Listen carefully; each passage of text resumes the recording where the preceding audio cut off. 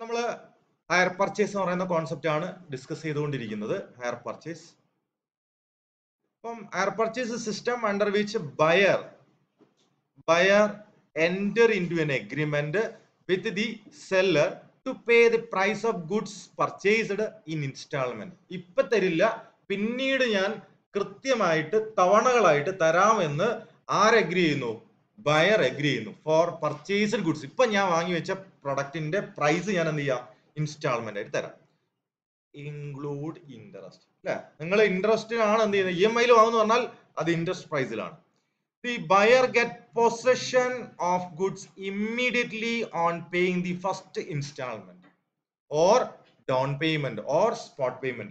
If you pay the spot payment, you will get the possession of the goods immediately. അതിൽ യാതൊരുവിധ താമസവും ഇല്ല. Then he become the owner only after the last installment. അല്ലെ? നിങ്ങൾ 4 തവണയിൽ തീർക്കേണ്ട instalment ആണെങ്കിൽ നാലാമത്തെ തവണത്തെ എമൗണ്ട് പേ ചെയ്യുമ്പോൾ നിങ്ങൾ ആരായിട്ട് മാറും? അതിന്റെ ഓണർ ആയിട്ട് മാറും. Okay. Then under the system, if the buyer fail to pay installment, the seller has the right to take back the goods. Okay.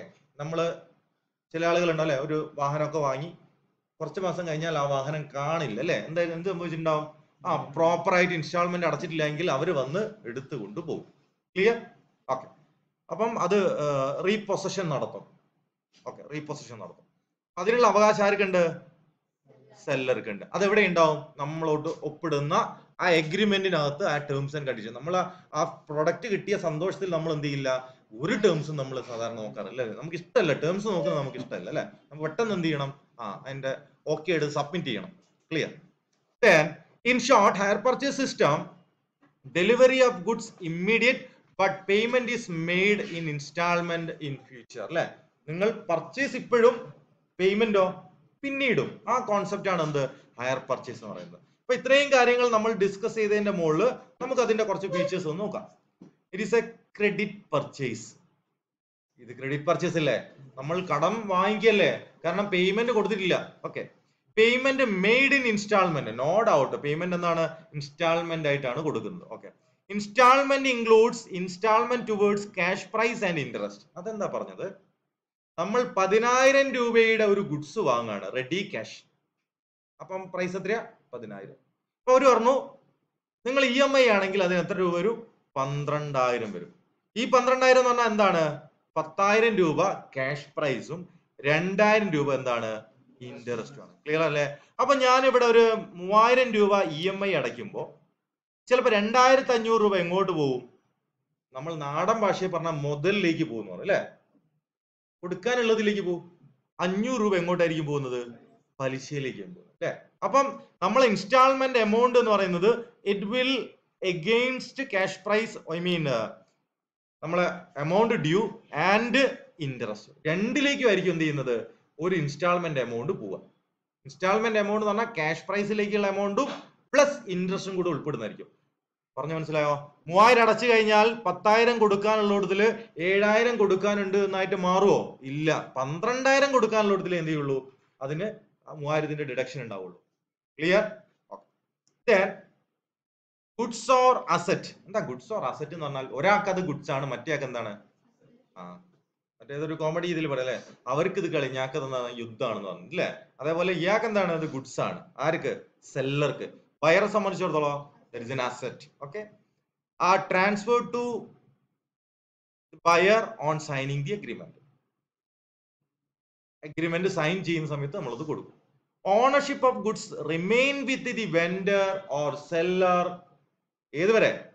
till last installment is made. Last instalment അടച്ചു കഴിഞ്ഞാൽ fine, അവര് ഓണറായി. The buyer get ownership only after paying the last installment. നമ്മൾ പറഞ്ഞതിന്റെ വേറൊരു ഭാഷയിൽ പറഞ്ഞുള്ളൂ അല്ലേ? If the buyer failed to pay installment, vendor will take away the assets or goods from the buyer. The installment paid by the buyer will be treated as hire charge for using the asset. Okay. അപ്പൊ നമുക്ക് ഇതിൽ പഠിക്കാനുള്ള accounts, ഇതിന്റെ journal entry പഠിക്കണം. രണ്ടാളുടെ ബുക്കിൽ, ആരെ? Higher വെൻഡറുടെ ബുക്കിൽ പഠിക്കണം, ഹയർ പർച്ചേസറുടെ ബുക്കിൽ പഠിക്കണം. ക്ലിയർ? രണ്ടാളെ ബുക്കിൽ ജേണൽ എൻട്രി ഉണ്ടാവും. അങ്ങനെ 3 വർഷത്തേക്കുള്ളതാണ്. 3 വർഷത്തേക്കുള്ള ജേണൽ എൻട്രി നമ്മൾ എഴുതണം. അതിൽ ചിലപ്പോൾ ഹയർ പർച്ചേസ് ഡിഫാൾട്ട് വരുത്തിയിട്ടുണ്ടാവും. അപ്പൊ റീപൊസഷൻ നടത്തും. അതിന്റെ ജേണൽ എൻട്രി നമ്മൾ എഴുതണം. റീപൊസഷൻ നടത്തുന്ന സമയത്ത് നമുക്ക് ലാഭമായിരിക്കും, ചിലപ്പം ഇയാൾക്ക് നഷ്ടമായിരിക്കും, ഇവർക്ക് ലാഭമായിരിക്കും. അതിന്റെ കാൽക്കുലേഷൻ നടത്തണം. ഇത്രയും കാര്യങ്ങളാണ് ഈ ചാപ്റ്ററിൽ നമുക്ക് പഠിക്കാനുള്ളത്. ക്ലിയർ ആണോ? കോൺസെപ്റ്റ് ടേംസ് ക്ലിയർ ആണോ? ഓക്കെ അല്ലേ? ഹയർ പർച്ചേസും സെയിലും നോർമൽ സെയിലും അത് നമുക്കറിയാം. ഹയർ പർച്ചേസ് തമ്മിലുള്ള difference Nokia. Under sale ownership is transferred at the time of purchase അല്ലെ? നമ്മളിപ്പം നോർമൽ സെയിലാണ് നടത്തുന്നതെങ്കിൽ, ക്യാഷ് വാങ്ങിയിട്ടുള്ള സെയിലാണ് നടത്തുന്നതെങ്കിൽ ഓണർഷിപ്പും അതിന്റെ കൂടെ തന്നെ പോകും. ശരിയല്ലേ? But under HP ownership is transferred only after last instalment. Then in case of sale, payment of price is generally made in lump sum. Lump sum എന്ന് പറഞ്ഞാൽ ഒറ്റയടി കൊടുക്കും അല്ലെ? നിങ്ങളൊരു ബിരിയാണി കഴിച്ച് 200 രൂപയ്ക്ക് ഒരു ബിരിയാണി കഴിച്ചിട്ട് ഒരു 50 രൂപ കൊടുത്ത് പിന്നെ കുറച്ച് ഒന്ന് കറങ്ങി വന്നിട്ട് വീണ്ടും ഒരു 50, അങ്ങനെയാണോ? നോ, നമ്മൾ ഒറ്റയടിക്ക് എന്ത് ചെയ്യും? 200 കൊടുക്കും. ലംസം പേയ്മെന്റ് ആണ്. ബട്ട് ഇൻ HP സിസ്റ്റം അത് തവണകളായിട്ടാണ് എന്ത് ചെയ്യുക? കൊടുക്കപ്പെടുക. ഒരു അസറ്റ് വാങ്ങിയിട്ടുണ്ടെങ്കിൽ ഘട്ടം ഘട്ടമായിട്ടാണ് നമ്മൾ എന്ത് ചെയ്യുക? കൊടുക്കുക. In case of HP system payment of price is always made in instalment, തവണകളായിട്ടാണ് കൊടുക്കുക. In case of sale buyer can dispose of the goods in any way he likes.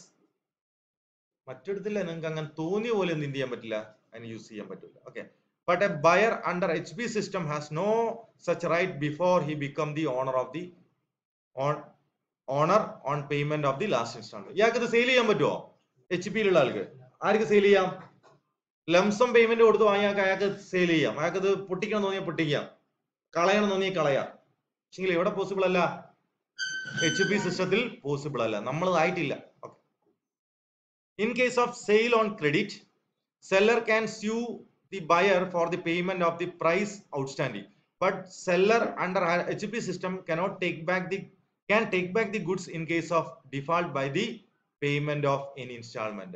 അല്ലെ? നമ്മളിപ്പം ആ സെയില് ക്രെഡിറ്റ് സെയിലാന്ന് വിചാരിക്കാം.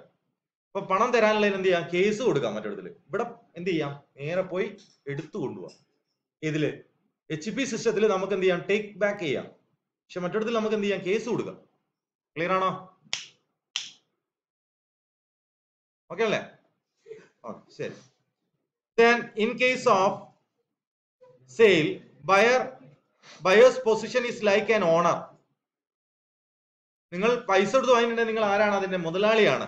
But position of owner under HP system is like that bailey in respect of the goods until he become the owner. നമുക്ക് അവിടെ ബെയിലിന്റെ റോളേ ഉണ്ടാവുള്ളൂ, അതല്ലാതെ എന്തല്ല നമ്മൾ റിയൽ ഓണർ ആയിട്ട് അവിടെ മാറുന്നില്ല. In case of sale on immediate cash prize not included any interest. അല്ലെ? ഞാൻ റെഡി ക്യാഷ് തരാം, നിങ്ങൾ എന്ത് തരും? അങ്ങനെ പറഞ്ഞാൽ ചിലപ്പോൾ ഈ നോർമൽ പ്രൈസിൽ നിന്ന് അവർ കുറയ്ക്കാനാ സാധ്യത. ശരിയല്ലേ? ഞാൻ റെഡി ക്യാഷ് തരാന്ന് പറഞ്ഞു കഴിഞ്ഞാൽ അവരെ എന്ത് ചെയ്യും? അവരിട്ട പ്രൈസിൽ നിന്ന് ചിലപ്പോൾ കുറയ്ക്കും. പക്ഷെ EMI ആണെന്ന് പറഞ്ഞു കഴിഞ്ഞാലോ അതിന്റെ പ്രൈസ് കൂടുള്ളൂ. അല്ലെ? എന്തും കൂടെ വരും? ഇൻട്രസ്റ്റ് കൂടി വരും. ഇപ്പൊ അവരെന്ത് പറയും? ഇൻട്രസ്റ്റ് ഒന്നുമില്ല, സെയിം പ്രൈസിന് എടുക്കാം, പക്ഷെ പ്രോസസിംഗ് ചാർജ് ഉണ്ടാവും 2200 എന്നൊക്കെ പറഞ്ഞിട്ട് നമ്മളോട് എന്ത് ചെയ്യും? നമുക്കിപ്പം പ്രോസസിംഗ് ചാർജ് എന്ന് വിളിച്ചാലും ഇൻട്രസ്റ്റ് എന്ന് വിളിച്ചു കഴിഞ്ഞാൽ നമ്മൾ എന്ത് ചെയ്യണം? നമ്മൾ അതിൽ നിന്ന് പോവല്ലോ അല്ലെ? So these are the major difference between HP sales and normal sales. Clear ആണോ കോൺസെപ്റ്റ്?